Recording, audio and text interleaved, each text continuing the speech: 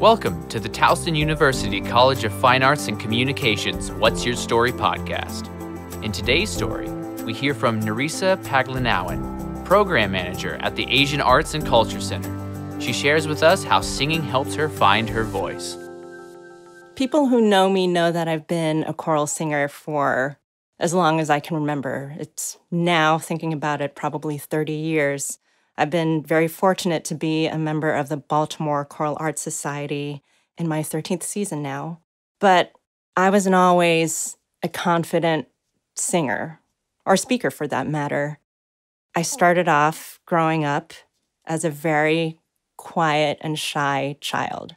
I never wanted to raise my hand in school. Teachers would always try to prod me and know that I probably had something to say, but I was, still too nervous or shy or worried about saying something wrong or incorrect. So I never liked to talk in class. I was too shy. But that changed when I discovered my voice in music. Music has always been a part of my life. I have an older sister, 7 years older than me, who began piano lessons at age 5. So I don't remember a moment when I didn't hear the piano playing. And I just assumed that, yes, because my sister's doing that, I'm going to do that too.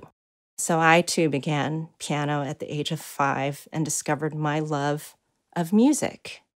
And from my love of music, I also discovered my love of singing, and specifically singing in harmony. One of my earliest memories, aside from learning the round of Row, Row, Row Your Boat, I remember my sister coming home one day and saying, "Hey, I want you to sing this with me." And, since she was older, she listened to cool music.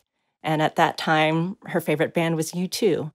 So my first experience of learning a harmony was U2's Sunday, Bloody Sunday. Of course, as a 7-year-old, I didn't know what I was singing about, but I thought those two lines of harmony just sounded really cool together. I mean, how can you be singing a line completely different from someone else and have them come together and just make, magic that you can only do with two voices? So when the opportunity arose to be able to sing in a choir outside of what we did in school, I jumped at it. That's how I started in middle school, my love of singing choral music.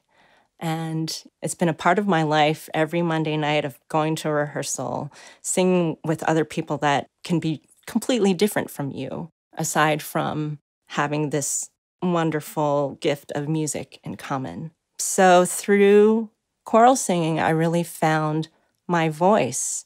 And, I used to be nervous before performances, even before having to sing any solos. As I was when I was a child, I was worried about making a mistake.